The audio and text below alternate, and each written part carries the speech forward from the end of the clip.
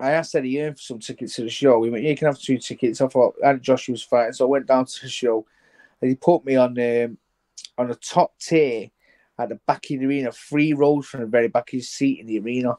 And I thought, Wow. people was talking to me, going, "Are you John Money?" I was that embarrassed. I was like, "Nah." A massive welcome to my next guest, and as I said to him, just someone I have admired for so long. Watched him on the TV many times. Absolute warrior of a man, Mr. John Murray. John, how you doing? You well, my friend? Yes, very well. Thanks for having me. Honestly, the pleasure is all mine, no doubt about it, at all. Now, we do things a little bit differently here than probably some of the interviews that you've done previously, and really looking into the fighter himself, what makes him tick, maybe learn some lessons from the past, and, you know, kind of inspire the youth, which is one of the main things that we do here. So, starting really from the very beginning, what got you into boxing, John?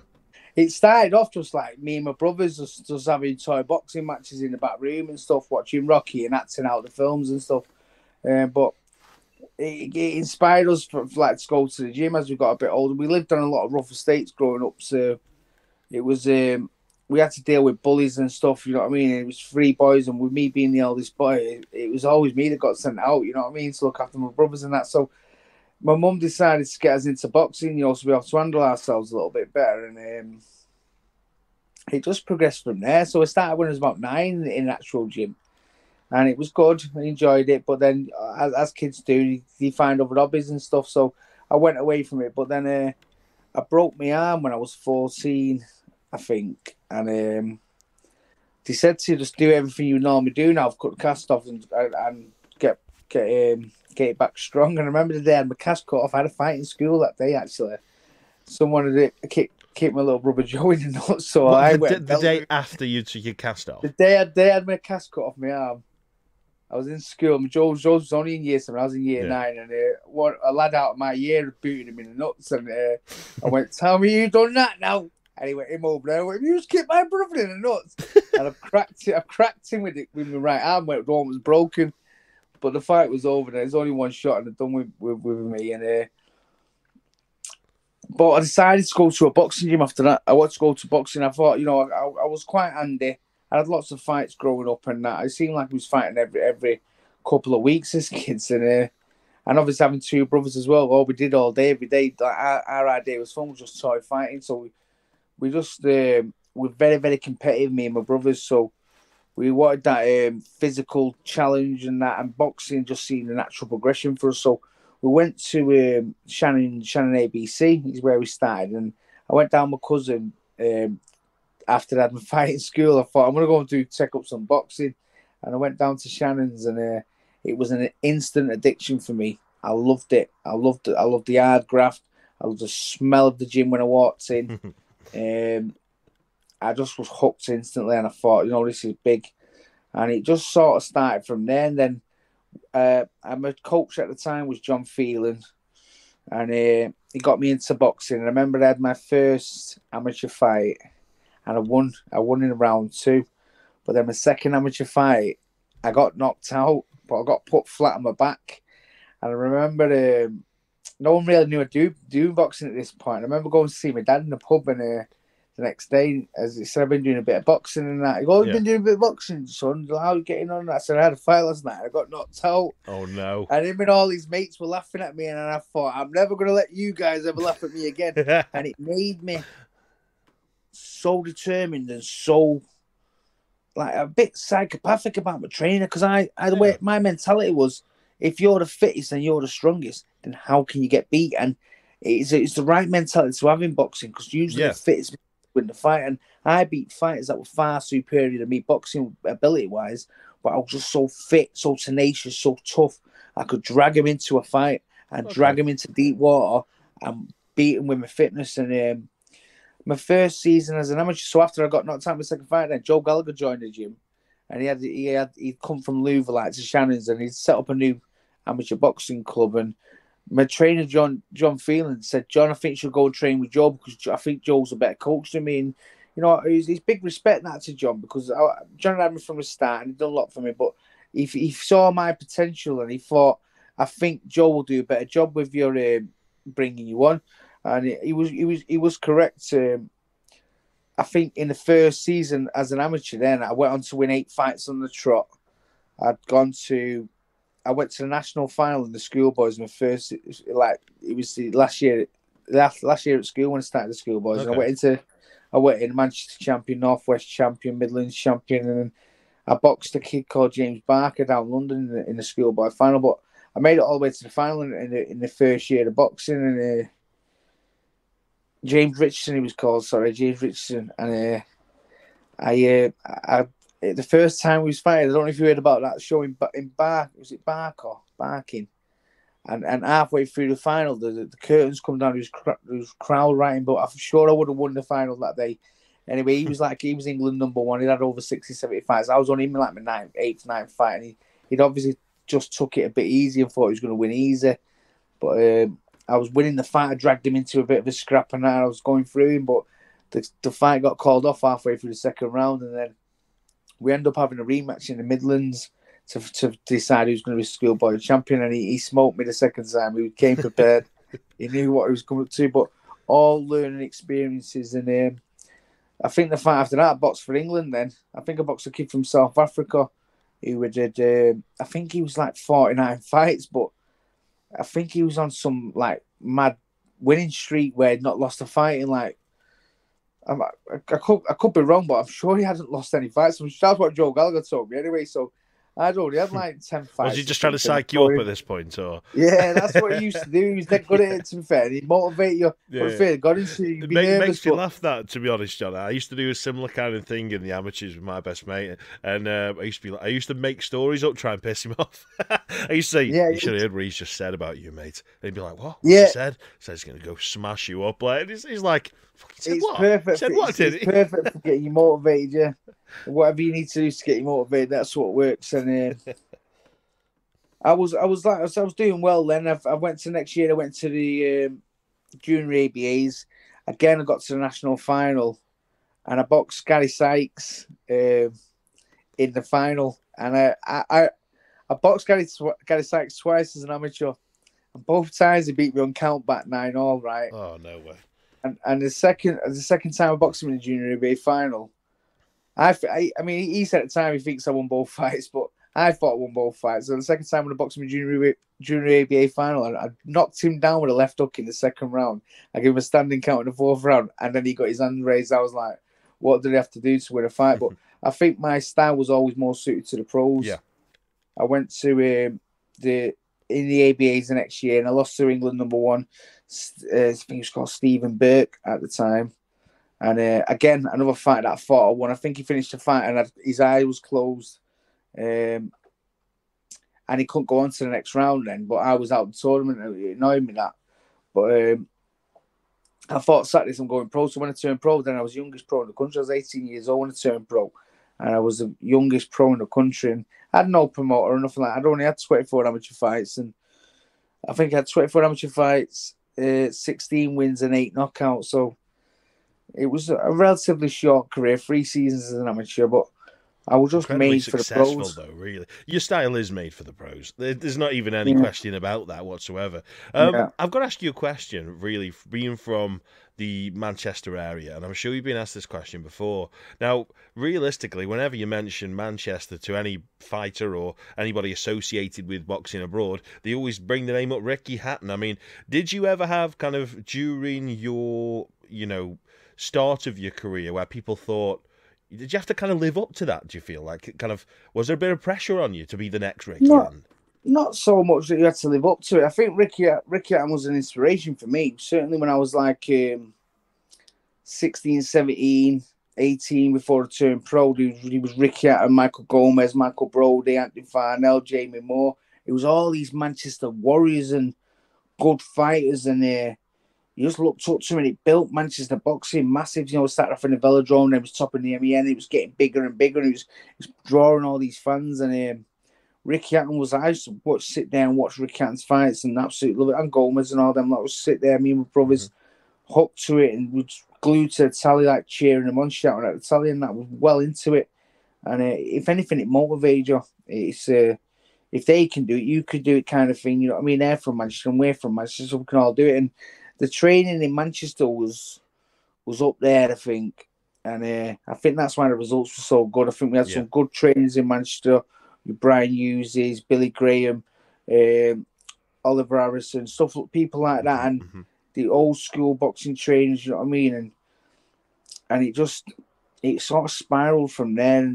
And then you had the new school with Joe Gallagher coming through, and there's a lot of other good trainers now in Manchester. And Pat Barrett's doing a top job down Colliers and Moston. It just all started getting bigger and bigger. And I think Manchester boxing now is still booming. Got some young lights coming through, and it's doing well. But I do want to get back involved with the boxing a little bit. I mean, I've got my gym and that. I've trained my amateurs. I had a little play at the pros for a couple of years. I had a couple of pros, had some success, but I might start trying my hand at it again now. I'm in a good place at the minute mentally, and build my business back up. So it's good to get back involved and give something back, I think. I love that. I absolutely love that. And it's not been easy for you, has it? And I want to touch on that because, boxing is such a cruel, lonely sport. And really, what I want to touch on with you a little bit later on is, after boxing and how that affected you. And I'm definitely with you on it as well. And I'll talk to you that a little bit later on. As a fighter, though, you were a big puncher. You had 20 knockouts. Which is huge, really, for a lightweight. So, where do you feel kind of that come from? Do you feel it was natural? Is there anything particularly that you worked on for this? Or tell us about that. I treat every fight like a fight.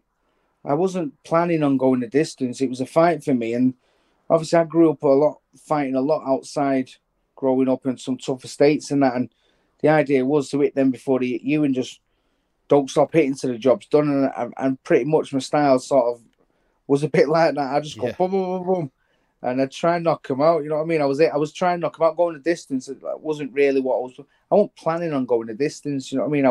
I was trying to knock you out every second of every round because that was just for me. It was a fight, and that's what I did in a fight. You wanted to get the fight over with. You know what I mean? So I just went out head on head. You hit me, I hit you. Last man standing. Let's have it. Bing, bing, bing. And that's sort of how I used to fight. I used to treat it like it was a fight, but then once the fight's over, you shake hands and that's it. Back to being friends, and it's weird boxing, isn't it? Yeah, it is the weirdest thing in the world. I mean, back in the day, I mean, it's a long time since I've been in the ring, but when I did, I can remember caving someone's head in and getting my head caved in at the same time. Yeah, I see him in the street these days, and I'm shaking their hand like they're my best pal, like more than my best pal. It's like family. It's mutual respect. But when you fight someone, you bare your soul a little bit, and you get a feel for what the other person's about, and you earn each respect.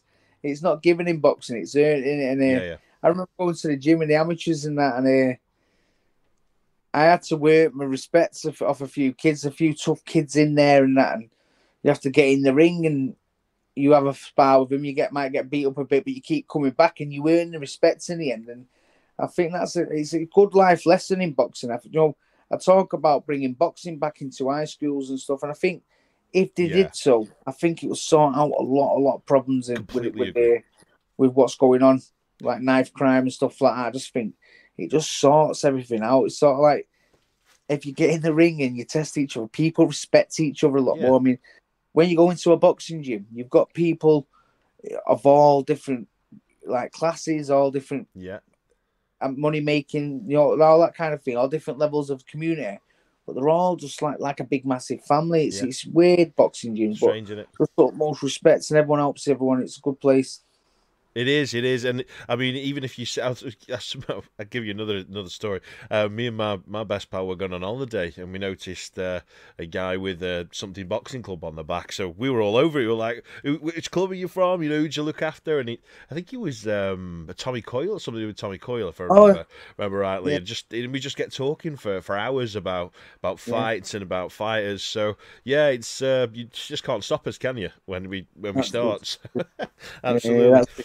Definitely. Now, one thing that's plagued you realistically, your entire career, and still does to this day, is your eyes. And during your eyes, I've read some stories and I looked at some videos where you're talking about Velcro catching your eyes. Just for the people out there, some people watch the show, don't always know about boxing, and we'd like to teach them a little bit about what actually goes on. Tell us about the journey of what's happened with your eyes. Yeah, so I am currently blind in this eye. My right eye, I'm blind.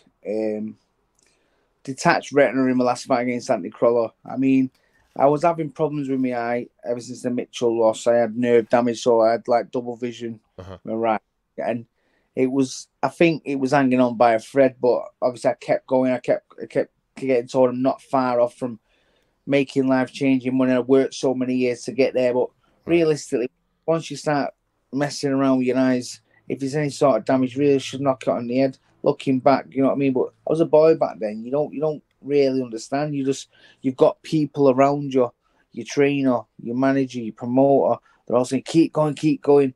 And this is a bit about boxing. What I don't like, if I'm honest, because like the thing about boxing is you are the commodities for the business, and there's no business without a fighter.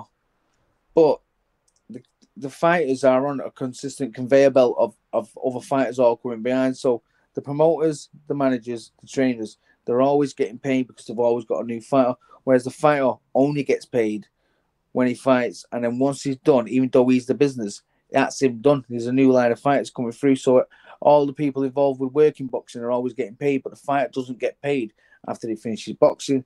And I just think these it's not right. Something's not quite right about the boxing game, because I speak to a lot of ex-pros, big fighters, and they're all the same.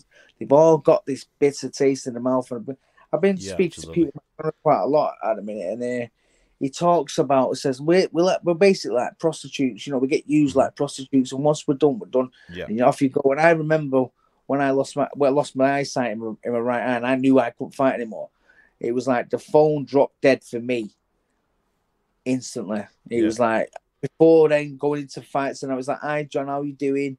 Do you need anything? Is everything okay? How's training going? Just checking up on you and all that."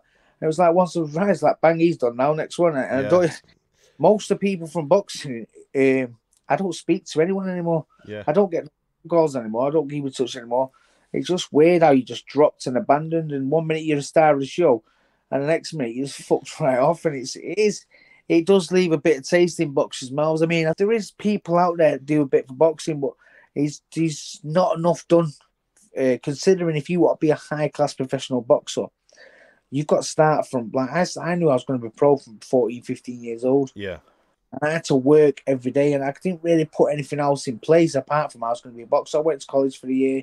I went to a box academy a year after that, but then I knew I was going to be pro, so I wasn't really thinking of anything other than being a pro. There's no plan B, is there? There's no plan B for so many fighters. I wanted to be pro, and I turned pro at 18, and the idea was I'll fight until I get beaten. Once I get beat, I'll go and get a job like everyone else. But I didn't get beaten until I was 31. Do you know what I mean? And then I got beaten, and then a couple more years. I think I retired when I was about 30.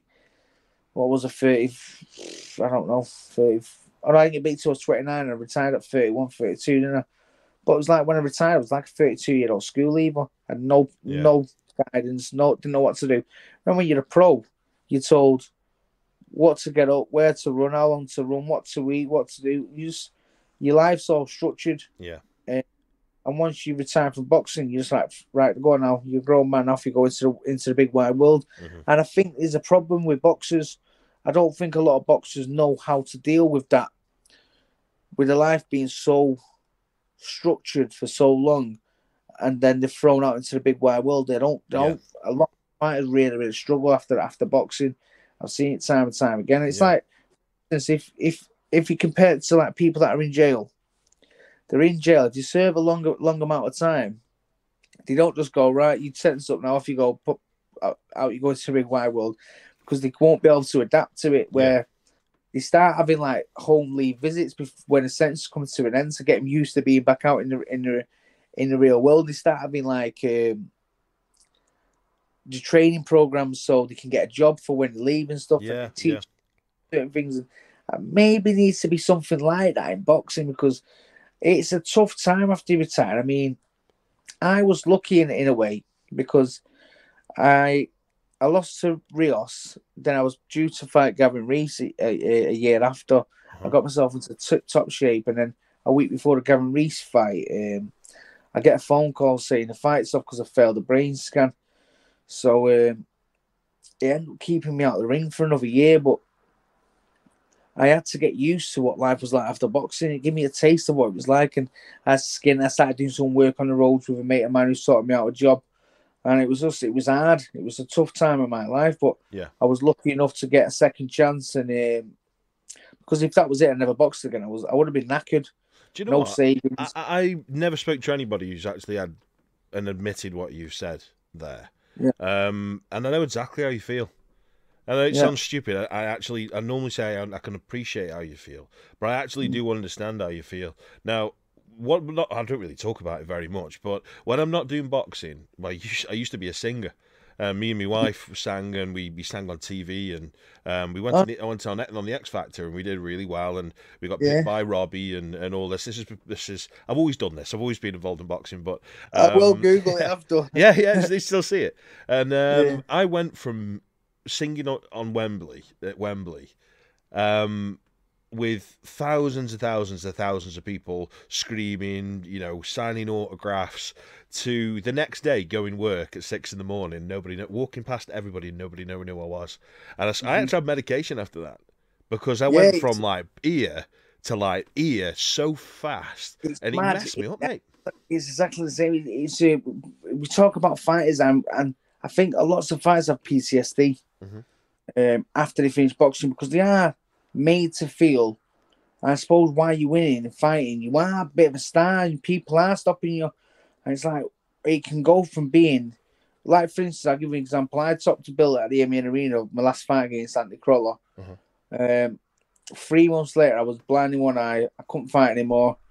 I asked Eddie Earn for some tickets to the show. He went, "Yeah, you can have 2 tickets." I thought Josh was fighting, so I went down to the show, and he put me on the top tier at the back of the arena, 3 rows from the very back of his seat in the arena.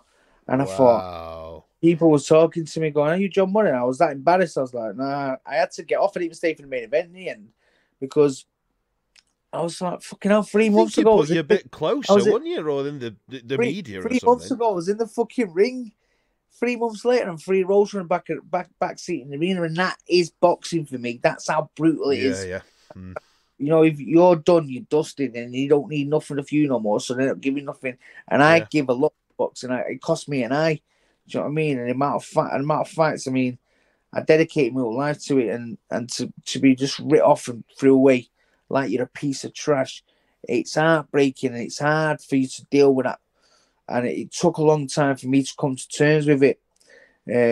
I think in the end, acceptance was the big part for me. I just accepted what had happened, accepted what I'd done, and it helped me move forward. I mean, I was talking about that before when I had that taste of what boxing was like when I failed my brain scan. Yeah, If with I that couple of years if out whilst you yeah, had this. What actually I, went there, though? What was the issue there? Because there it was was going to be a lot of smudge. people there who didn't It know. And turned what out happened? after paying absolute fortune in medical bills and that, you don't get no help with as well. You have to do it yourself. It turns out it was a smudged brain scan. A smudged brain scan kept me out the ring for 2 years at the peak of my career, my money making earning years. Wow. It was bad really, but it is what it is, and you had to be sure. You know what I mean? It turns out it was a smudged brain scan. Couldn't find nothing What wrong with did they me. think it was initially? Then what did He they? thought it was. I got a phone call off the board. I just finished sparring, all happy. And week out from fighting Gambies, felt in top shape, and that would have been an absolute top Yeah, fighter, it top would. good fighter. And I was sure I was going to win. I felt the best of my career. I'd lost 2 fights on track. I didn't want to lose a third, so I put everything into it. And I got a phone call. That was it. That was what I was saying with it. And I got a phone call after the board. Go, "Hi mate." I went, "Hi mate." He goes, "Right, your fight's off." I went, "Wow, what's up with you?" He went, "It looks like you've got a tumor on your brain. I went, "What?" So you got a tumor on your Wow. brain. So I'm like, "What am I going to die?" And he went, "Well, we can't tie that over the phone. Maybe you need to go to hospital today." Goodbye. Fucking phone What? down. What? I was like, trust me, I'm not ashamed to say, I was like, what the fuck? Yeah. I burst out into tears. I remember, I put so much into the camp going into the Reese fight, and I was like, Mike Marsden looking after me at the time, training manager, and that. And Yeah.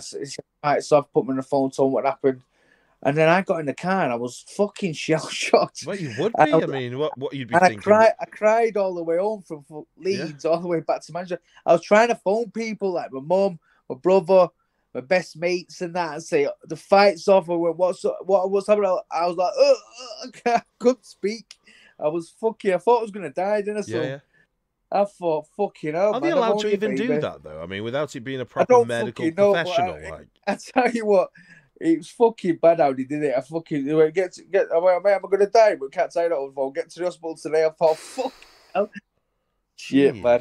Christ. Fucking hell. So I went down. It took me another year getting medical sort. Turns out it was a smudge brain scan. It fucked me right off, but it is what it is, and that's what it is. And it all makes you are, doesn't it? I mean, I've had a mad story. I mean, my life has just been a mad life. Good life, entertaining with massive highs, but also massive lows. But I'm at a little comfortable spot in my life now. Good man. I found happiness. I've got my business is going okay. I mean, COVID's knocked it on a little bit, but it's getting back to where it was before all that's getting there. I've got happiness with my missus Holly. We've got a baby on the way, and just things have just slowed down. Like my life I was compared to being like on a riverboat on the rapids, going just like turbulent waters, constantly rocking all over. But I feel like I'm going into a nice little smooth patch of stream now. I can just sit back, have my little cocktail, and that with my shades on, and just relax. And that's what I want. And getting there bit by bit, we're getting there, and that's good. I'm happy. Good. And let's celebrate really your career. So the highlight of your career was when you fought Brandon Rios. Which was when I first heard about that fight. I was a young lad, and I was like, "Oh my God, these are two warriors!" Because you both were two absolute warriors going at it. I mean, talk us through that fight and how you felt the fight, the build up to the fight. Talk us through that. I loved every second of it, every moment of it. I really believed, I still believe it now, it was my destiny to win that world title. I believed it. I had a good camp and that, and I was really there to win the fight. I mean, I think the deciding factor in the fight for me was on the night of the fight, Brandon Rios got in the ring and he was 12 stone, and I got in the ring, I was 10 stone 10. Right. So I was giving away 18 pounds. Yeah, I know he failed the weight and I got a bit of extra money, but I watched the fight back. And when I watched the fight back, I watched it not long ago actually. Mm-hmm. And I still believe every second. I still dream about that fight now. And in my dream, it's like I'm still in the fight. It goes, "Oh, you're not lost the fight, John. It was just a dream you thought you lost. You're in the fight, you're going to win." I thought, "Oh, I'm still going to win. I still believe in my destiny to win." I stood toe to toe with a man that was 18 pounds. In boxing, you have weight divisions for a reason. Mm-hmm. And a good big one always beats a good little one. But it wasn't to be that night. And I am gutted because I watched the fight back and I think I was well in the fight, mate. I think it was a good fight. I know my face started marking up, but I thought I was well in the fight. If you watch the fight, I stand toe to toe, one of the biggest punches in world boxing, and fucking had it with him. And after the fight, he's running around full of energy. I go backstage, have a little chat with him, and he's like, "Murray, you're one tough son of a bitch. I've never fought nobody like that before. Fucking, you're one tough son of a bitch." I loved that, but then I heard that after the fight, he collapsed and got put in the back of an ambulance. And no way. Yeah, and then I don't know. Sometimes I think about the Rios fight. I think the next fight after me goes the weight division up, and he knocks out Danny Alvarez, was it, in 2 rounds, and then the fight after that, he goes the weight division above that, boxes Manny Pacquiao, loses on points, and then fails a drug test. And I thought, an undefeated fighter don't just start taking drugs. And the fact that when he finished the fight, he had low energy jumping around the ring, but then half an hour later, he's collapsed backstage, and I thought whatever he was on had worn off, and that's how I feel like I robbed him of glory in the fight. It can never be. It'll never come out. You never know the truth. But do you think he was though? I mean, if someone, let's say, had a gun to your head and said, it was a yes or no, what would you pick? I don't know. I've heard little things. I don't know. You can never know. People talk, don't they? Mate, it don't really matter anyway now because the fight's been and gone, and I lost my fight, and that was that. But I did feel it was my destiny. And I do think if he was a lightweight on that day, I'd have beat any lightweight in the world. I felt really good. I was sharp. Even in the fight, I thought I'm going to win this fight. I remember being around 6, 7, thinking, "This is my night. I'm going to win the fight." I felt like everything was going well, punching well. I thought, "This is my night. I'm going to be world champion." And I felt so sweet. I could feel like the excitement in my belly. I thought, "Fucking, I'm going to win. I know I'm going to win." It was mad. And then I didn't win in the end, but I had it with him all the way through and didn't get knocked down. But so he used to mark me up, my own wrist blocking. A bit of pure slam defense off, but my defense I thought was really good. Peekaboo. But if you see that little bone there on your wrist, you bang that bone against that bone in your cheek all the way through a fight, bang, bang, bang. My eyes used to puff up from the bottom, always blocking, and puffed up, and that's what used to cause all the damage. That and plus my nose block because I couldn't block an uppercut. It go boom. I never got taught how to block an uppercut. Yeah. So you just never get. It's mad, you know. That kind of stuff is mad that you say. As British fighters, now I've got friends all over, and I actually commentate now, and I commentate over here in the UK, commentate out in America, and I've got friends who are brought over from America, top fighters. He's I think he's the WBC North American Bridgerweight champion now, and I brought him over to the UK and brought him over to spar with some of our best middleweight lads, and I think he was a light heavyweight, something like that, super middleweight, and he said, you know, it's mad that how many things we don't get taught here in Europe or the UK, you know, like your inside game and stuff like that. You're one of the few who could, but we don't get taught that, do you, in the amateurs?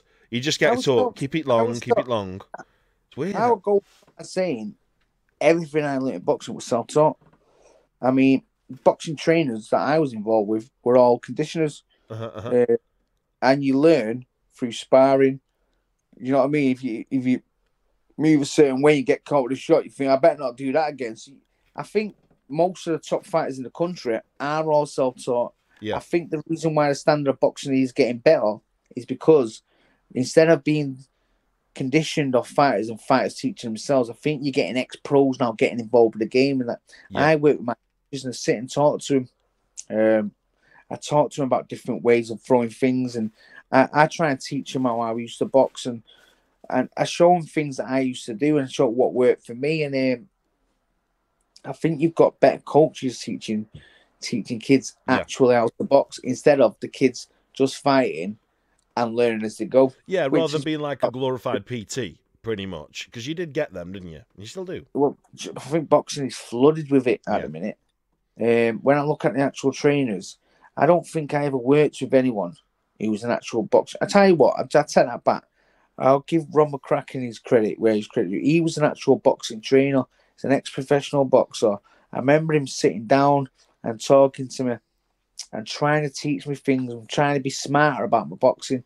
So I did like camps down like Lewis College with him, sparring Billy Corcoran, Lee Meager, them type of people. And I remember him actually trying to teach me how to box. And I think, you know what it was? I was trained by Joe Gallagher, who's conditioning. And Joe was very good at making me say, don't listen to anyone else, only listen to me. And he was a bit brainwashed by the way Joe was, because you'd look at him and you listen to everything he said, and it make you not what he would talk to anyone else. You know what I mean? He'd say, don't talk to them shit. You know, he made you not want to talk to anyone.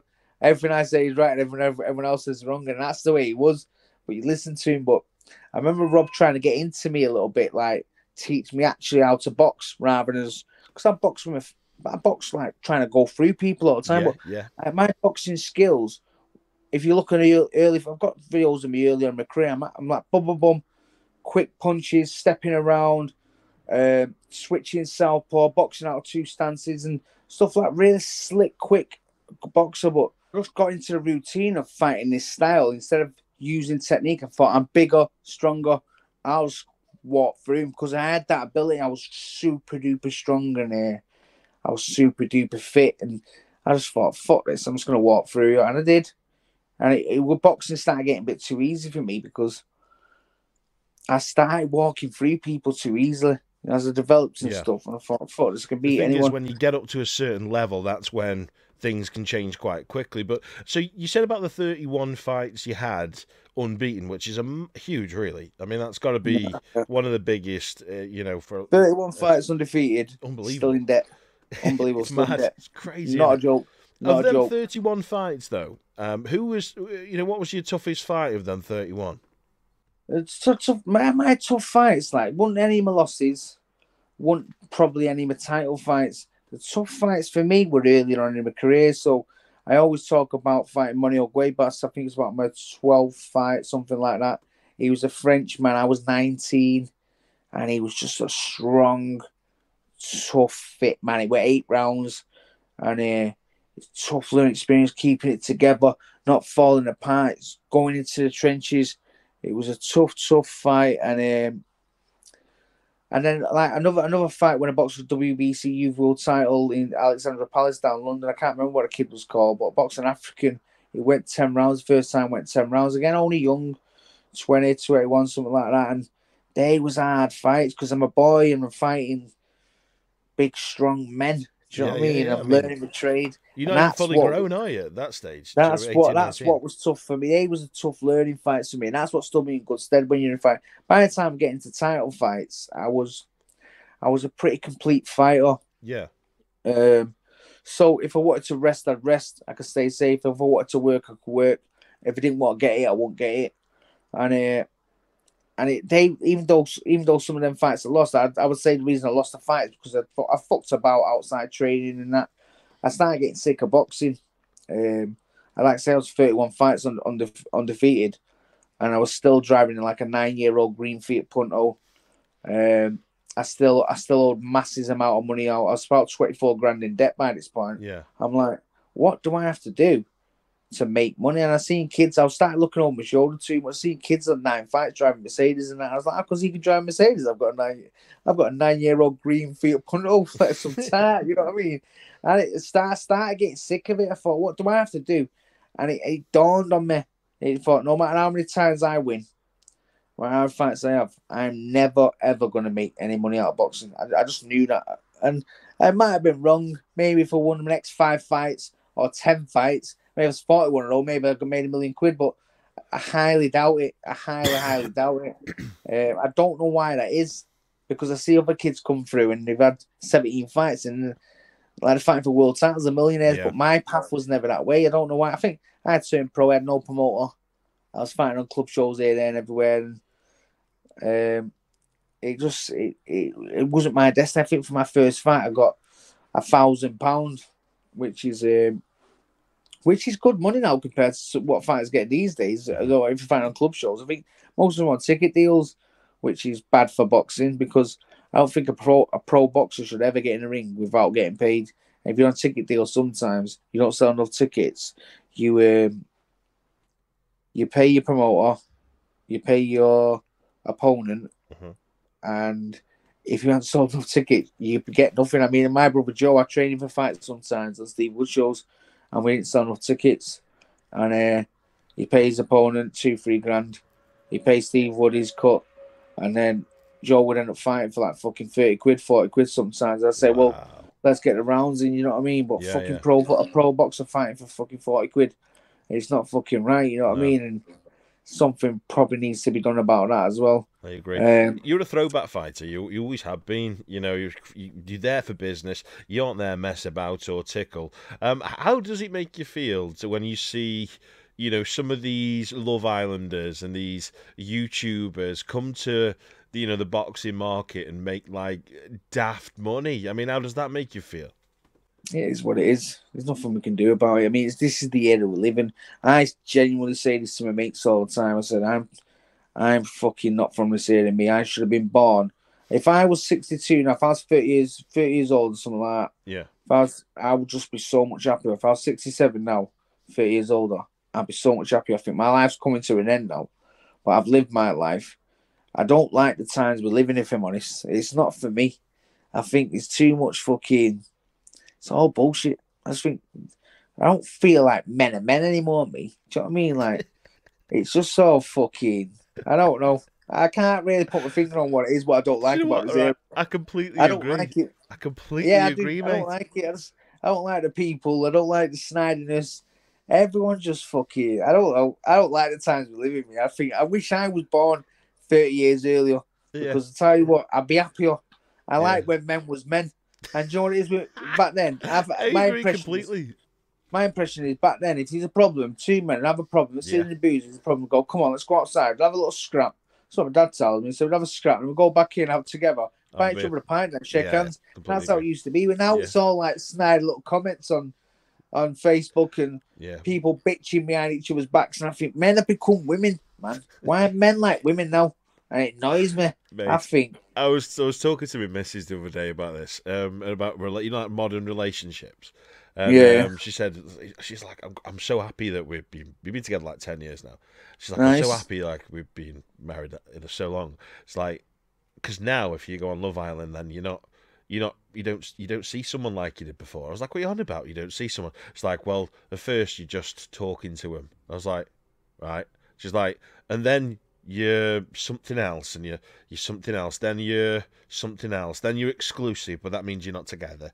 And I was like, what the fuck? Oh, it's It's like, bullshit, isn't it? what? Yeah. It's, It's like back in bullshit. our day was, hey, Doc, you're right. You're pretty fit. So we go on a date. We get on well. Well, we're going to be together for a bit now. Do you know what I mean? That's how easy it was when Yeah. we were younger. Yeah. But it is Yeah. mental, it is. But like I say, you see, do you think it's a good thing or a bad thing for boxing, though, the likes of something like Jake Paul? Because it is bringing new audiences in, isn't it? It's bringing new audiences in. It's bringing money into the sport. I mean, think what you want of him, but he's a smart businessman, isn't he? And it's a shame though that someone like that who hasn't earned his right of passage. Do you know what I mean? Mhm. Some fighters like myself had to go through tough fights and tough times in tough gyms. I mean, when you're 15 years old and you walk into a gym for the first time, everyone's eyes turn and stare for who's this new kid, and it's intimidating. It's scary, and you know what? I'm not gonna lie. You all what beat fuck out of you. Yeah. That's what it's like. Because remember what I said about boxing. Respect is earned. It's not given. So you just walk into a gym and everyone respects you straight away. No. It's earned, and you have to earn it the hard way by taking the blows and coming back and showing that you're game enough to take the blows and still come back and that. And that's how you earn your respect in the boxing gym. But once you earn your respect in that gym, you're a part of that gym family then, and it's Forever. you against the world. Yeah, For it's you against the life. world. It Yeah, is, for yeah. life. Completely I've agree. got friends from my first boxing gym, 14 years old, not seen for years. But It's when nuts, we isn't do it? see it, it's like, how you doing, John? How you doing? Yeah. How you doing, me? And we talk and that. It's lifelong friends. You make Yeah. lifelong friends. That's what I'm saying. Boxing should be brought back into schools because I tell you what, it sorts out all this nonsense for me. Yeah, I completely agree. And what is it? So you said about your gym, what you're doing now. So tell us about what you're doing. A little bit more. Well, yeah, now you're not boxing. I've got a gym over in Stockport Town Centre. I do personal training, keep fitting, classes, amateur boxing, uh, keep fit classes. I work long there. I'm putting the hours in and I'm putting the effort in as well. It's doing well. It's getting there bit by bit. COVID, I had another gym over in Reddish before Stockport, and after COVID, it shut my gym down for a year. And then the landlord sold the building, and then I had to take my gym out, put it into storage, and find somewhere new. But um, I managed that in Stockport. I've started a new gym. It's getting there bit by bit. I mean, I'm getting charged a fortune for rent off my landlord, which is a bit annoying for me because at the minute I'm working, but I'm giving him a lot of the money I make. So it's leaving me a little bit to live on, and I'm spending about 30 quid a day in petrol at the minute. It's really God. fucking me off, But how comes people aren't striking? I remember like when I was in the 90s or whatever, fucking lorries are blocking up the motorways and that when they put Yeah, petrol up to yeah. like 30p a litre. Like now it's £2 a litre. No one's ass is No, like, nobody cares. It's weird, isn't it? is that, how much money are you guys making, man? Because I'm putting 30 quid a day in the tank I and it's know. fucking killing me, you know what I mean? Mental, But mental. I Well, just don't know what these times are we're living in. It doesn't mean anything with this. I agree with you. And to be honest, you absolutely lived up to what I expected to be. I just really want to say is, a massive thank you for all the memories. You're an incredible Yeah, fighter. You're clearly an incredible guy, and I really appreciate you coming on the show. not a problem, mate. Thanks for having me. I do appreciate